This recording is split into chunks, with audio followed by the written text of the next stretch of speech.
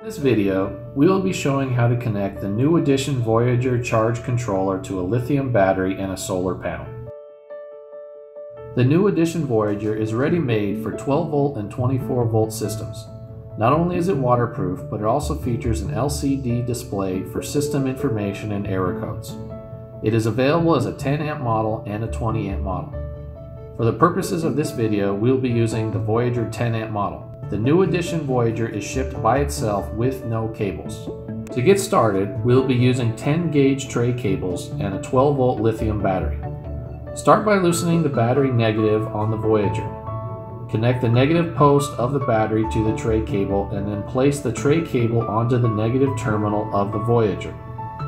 Repeat for the positive terminal. Once the battery is connected, the Voyager will turn on. The next step is to set the battery type. To change the battery type, tap the amp volt button until you see the battery voltage. Then hold down the battery type for approximately 5 seconds. The LCD then will flash the current battery type.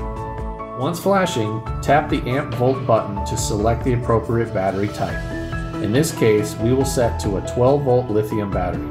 To confirm lithium, tap the battery type button, then tap again to confirm 12 volt. You have now set up the battery type. The final step is to connect the solar panel. We will use an adapter kit to connect the panel to the Voyager.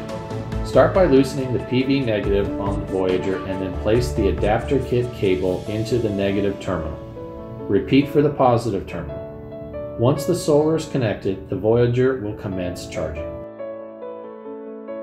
I hope this video has helped you familiarize yourself with our new edition Voyager charger controller. For any other questions regarding the unit, please give our support team a call. You can find our contact information below. Thank you for your purchase and have a wonderful day.